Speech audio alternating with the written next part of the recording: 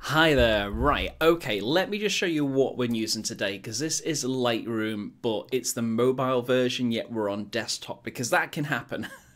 So people do get a little bit confused about kind of all the different variations of Lightroom, and ultimately there's only two. Okay, so they've got Lightroom Classic, which is probably the one that most people know and love, especially for most of your photo editing. You see kind of tutorials from us. It's the one that we use kind of primarily, kind of most of the time. But this is the alternative version that you can get as an app. So you can have this potentially for your phone, you can have it for your tablet, your iPad, whatever, but you can also get it on your desktop. And the reason being is that then you can kind of put any images obviously onto a larger screen here, and you can sync it, and then you can actually also use it then on your phone, on your tablet, etc.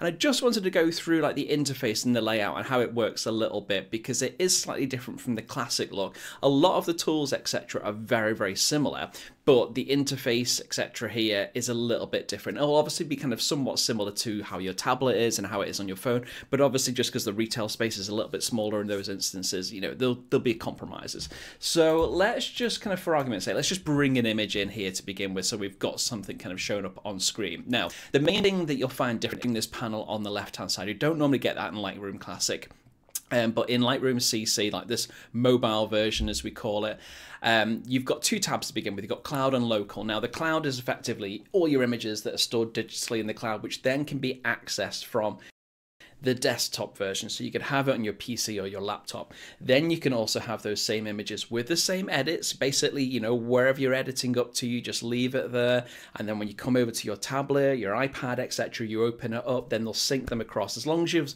you've got the sync turned on, and as well as making sure you have the Adobe subscription, because you can download the Lightroom app onto your tablet and have it on your phone, but there are limits in terms of the features until you've got a subscription. Like, you can't use raw files, you know, a lot of the extra kind of like denoises and a few other bits and pieces you won't be able to use either. So you are kind of somewhat limited a little bit. Once you've got the subscription, it's no holds barred. You can kind of basically sync all your images across all your devices, and this is how you would access them, or at least on the desktop version here anyway, and it'll no doubt be very, very similar on the tablet. Now, it may differ a little bit from like the Android version to the iPad version, and same again on the phones, but you will have kind of two categories that basically to access images on the cloud.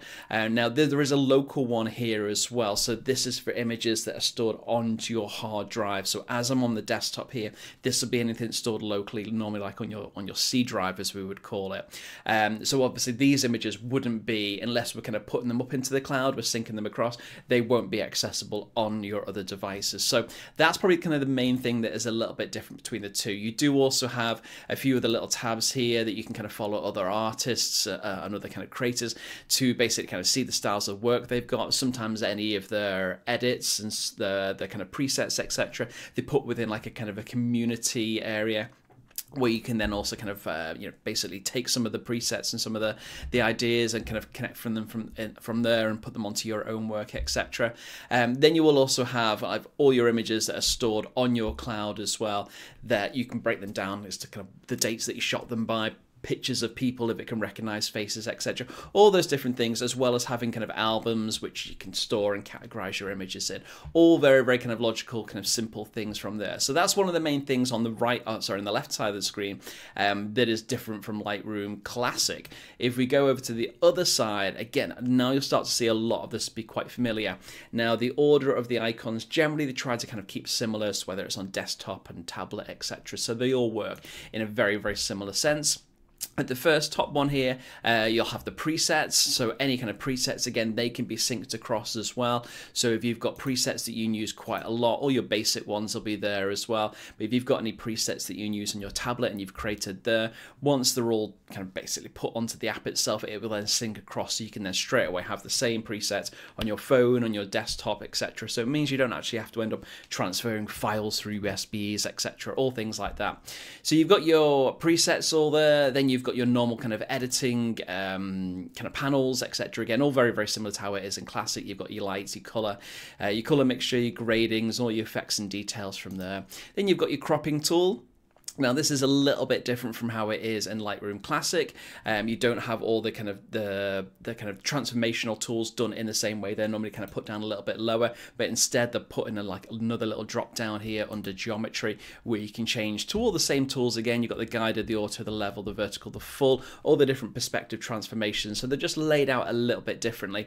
The one thing I think I find with Lightroom CC is that it's much more simplified. It is just really designed as an app. There's just lots of kind of single clickings and drop downs, made to be a lot cleaner and a lot clearer. Now, I think that works quite nicely for apps, and it's a bit more intuitive because you touch things, etc. When it gets the desktop version, I think sometimes you'd like to have a little bit more choice, and they can use the space up a little bit more here. But I appreciate I'm on a large screen. You know, some people could be using this on a smaller like laptop screen that's like only 15 inches, so it's a little bit different really. So it's designed for everybody, but there's sometimes maybe certain times that it's a little bit better in other devices, etc. If you get what I mean. So otherwise, all your cropping options are there. You've got your 1:1s, your 2:1s, all the different ratios for types of crops that you want. Obviously, you could kind of just make it up as you go if you wanted to, just by moving the crop markers wherever you wanted to go. And then obviously you can start to rotate the image, etc. if needs be. But I'm not going to kind of play with that right now. This is more just walking you through the interface. Then you've got your remove tool, okay? So you may get some tool tips that pop up from here, just kind of describing a little bit what each of the tools do. Let's just get rid of some of these because we know what they do already, but I'm just going to tell you again. So you've got your remove option here where you can change the size of the brush if you want to take some things out. So you can see I've got a few little dust spots in the corner there, so I can make it bigger and smaller just to make it easier to get rid of those little parts. So very, very simple. I can just kind of press it on there, and then it's got a couple of options which I could turn off actually, and it probably wouldn't have to go through a lot of this AI bits and pieces. I think it's best to use things like the generative AI when you are removing kind of bigger objects, things that are a little bit more clunky or take up a bit more space in the overall shot. For little things like dust spots, little marks on the screens, etc., it takes like a bit of time to do that, and I didn't really need to do it, you know, to that degree. If I get rid of it and I put it back and I actually turn these options off, so this generative AI, let's turn that off and show the overlay on hover. I don't need that. I'm just going to turn all those off, and I'm just going to press that up there. It's gone. That's saving me time. So that generative AI detect objects, really, really helpful, but it's not all, it does slow you down. It does slow you down. And I think it's very, very useful depending upon the type of thing you're trying to remove, etc. So I'm just going to do it again because there's a little mark down the side of our shot here. I think something kind of creeping into the side of the image. Yeah, it's not brilliant, that one actually. Let's just try it again. Make it a bit smaller. Let's get the brush head over it again. It's done a not too bad a job there. I may have to include that cloud if it's looking at the cloud and using parts of that to fill it up with. I may just maybe a bit more. Well, actually, it's not doing a good job at all there. I do tend to find it's a little bit funny when it gets to the edges. If you've cropped your image, then sometimes it's looking at what was outside the crop before. So I'll tell you what, let's actually use the generative AI and the detect objects. Let's just try and kind of see if we can clean this up a little bit more on this side. So it's just kind of confirming that's the area that we want to remove. That's absolutely fine. It's got a little bit more of the blue sky in there, but it's not going to make any difference. But yeah, these are the remove tools. So you've got the remove, you'll also have the heal. I've forgotten what the other ones are in there, but once this AI little pop-up window disappears and we have a nice background, we'll actually have a look at a couple of the others. But again, if you've used Lightroom before, even with this classic version, all these options will be very similar. They're just sometimes laid out a little bit differently, so it's important to know where those things are. Okay, it's given us a nice little new cloud. The second variation hasn't, and the third variation hasn't, so I just choose a different one. So anyway, that's looking at our remove. Then we've got our heal tool, which work in a very similar fashion, and the clone, and then the red eye. Don't even know if red eye is any relevant anymore. But anyway, I haven't got a portrait kind of a shot here to really kind of make that worthwhile. But anyway, we know how those work, so it's just looking at the layout of it to begin with. Then we've got the masking tool. So all the kind of masking tools that are available here, the normal subject, sky, background, we've got the new landscape one, the objects one, brush, linear gradient, etc. We've got classes on these separately. So even if you're using Lightroom CC, I've got classes that I've done where I've covered all of these before in Lightroom Classic, but they will work in the exact same way. So if you want to know how all these individual elements work, so by all means go and kind of check those out on iPhotography. And as with the whole piece of software itself, I know I'm kind of going through this very briefly in terms of just giving you an outline as to roughly how it works, etc. on desktop. But our Edit with Apps course is absolutely fantastic.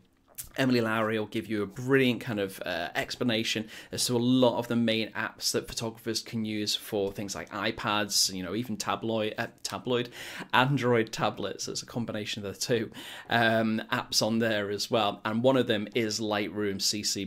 It's Lightroom CC Mobile is what they call it, isn't it? So you can get a full working experience as to how it goes. This is just like a bit of a brief overview to kind of give you a bit of an introduction to the interface itself. But if you want to know as to how all the tools actually work, please go and check out the course because it's absolutely fantastic. So that's the kind of the main tools that you've got down the side there. You've got your syncing option at the top here, so make sure this is turned on, and if you want to obviously sync images from your desktop to your tablet or vice versa, making sure you've got that, but you will need an Adobe subscription to do that for you. Now you can pause it because obviously it takes up a little bit of data usage and it takes up a little bit of time. It can slow the app down. So if you're working quite a lot on images, it's best to do all your edits first and then maybe turn your sync on, so then it can kind of obviously sync across to all your other devices and it will just not slow you down from there.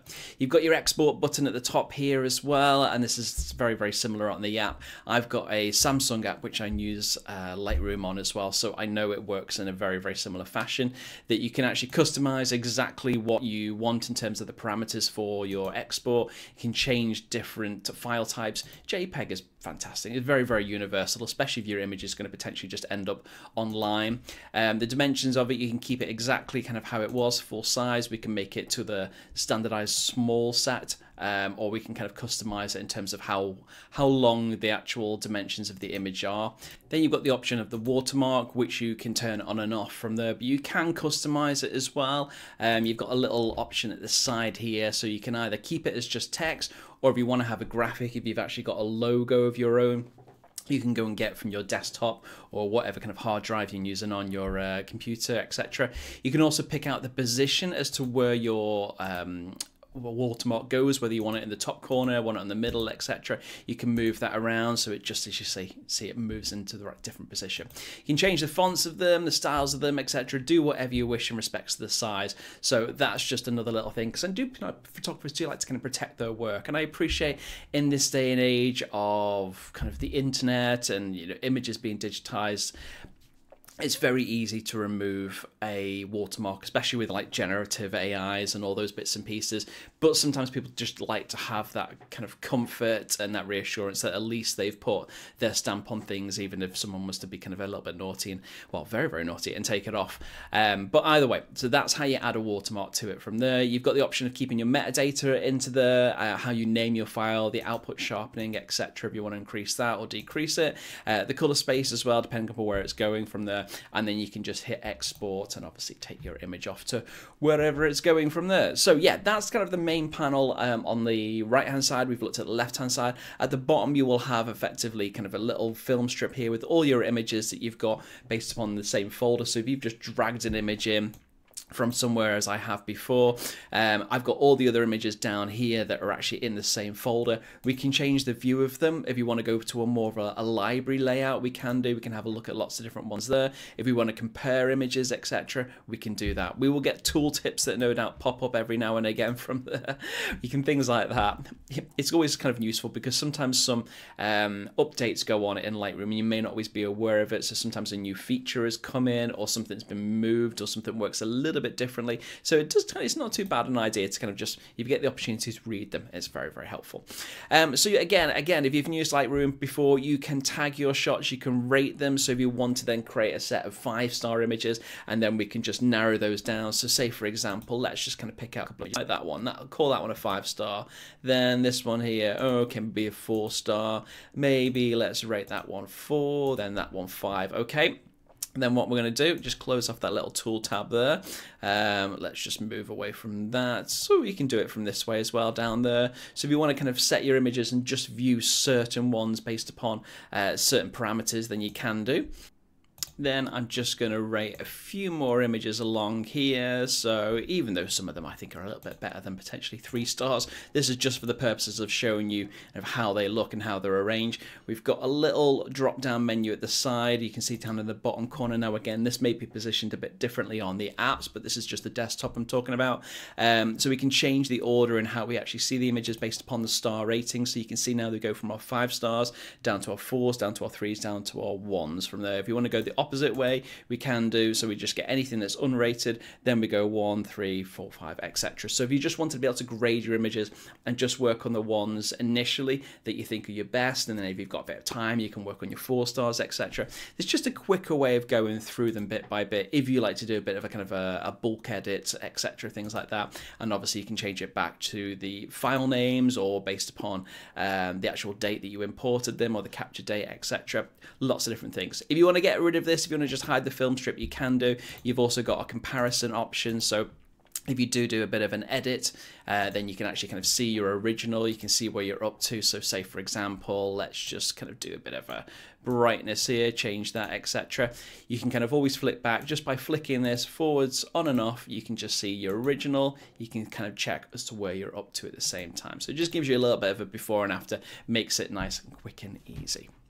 And the last little area I just wanted to show you was the menu bar at the top. Again, a lot of these things will be very, very familiar for you, but you've got the option again from exporting, so you don't have to just do it through the icons. Some of the other bits and pieces that I have been talking about are possible to access through some of this menu bar at the top. So you've got your export, you can bring it into Photoshop. So if you're on your desktop and you have actually got Lightroom and you've got Photoshop and you want to do a little bit more advanced editing, you can kind of bring your image across into there and do some further editing from there. You can do it into other pieces of software as well, anything that is kind of compatible. You've got your normal selection for your edits. You've got your options to be able to rate your images through the star system, but doing it through the menus. I find it's a little bit easy to actually do it down the bottom there, because otherwise you're having to kind of go down to the bottom, then come up to the here and rate. But you will see there are some shortcuts. So if you wanted to actually add a star rating just based upon your keyboard, you can do it just by simply pressing the numbers 0 to 5 from there. And again, a few other bits and pieces just for kind of more housekeeping, etc. You've got your conversions to black and white, playing around with HDR, etc. Things like that are all there. Again, if you want to change on some of the views, adding in some of the kind of the titles, etc., having them overlaid on the screen, you can do from there. But again, a lot of that is very simple. But ultimately, I say if you want to explore more about actually how the app works, especially onto desktop, onto mobiles and tablets, then please do check out our Edit with Apps course. But hopefully this gives you a little bit more of a clearer understanding as to how to kind of navigate the interface, kind of where to find your images, you know, where a lot of the main tools are, especially for when it comes to the editing. The editing itself it's really fun. I say we do a lot of tutorials on iPhotography using Lightroom, so anything that we do in Lightroom Classic, well, at least I would say kind of maybe 80% of the things that we do, maybe a bit more than that on Lightroom Classic, you'll be able to do on mobile. Sometimes it's better to have that kind of larger screen so you can kind of finesse your shot a little bit better, but I would say kind of a large percentage of the tutorials that we do on Classic, you'll be easily transferred into doing it with Lightroom CC if you have the normal Adobe subscription. But otherwise, if you've got any questions, please get in touch. Hopefully that's helpful.